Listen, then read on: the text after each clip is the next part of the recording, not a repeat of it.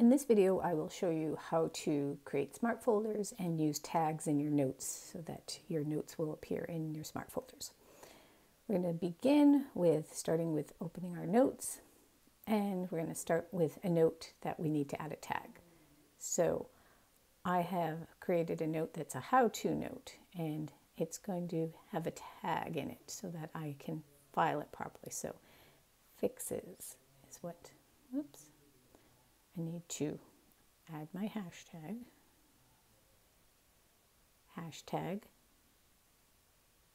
fixes, and then hit enter and it turns yellow, and so now it is tagged.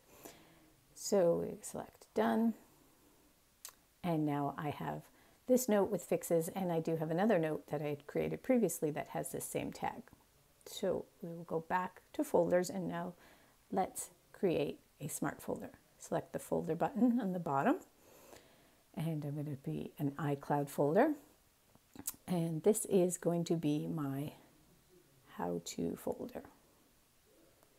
So it's selected how-to is the name, and I'm going to make it a smart folder.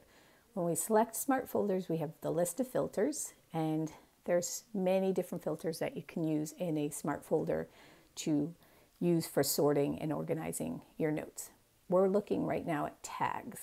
So if we select the tag, and I can say any tag or any selected tag, I will put that. Now I already have some tags that are created, and fixes happens to be one, but if it wasn't, I would put the plus sign and I could create the new tag that I had added to a note.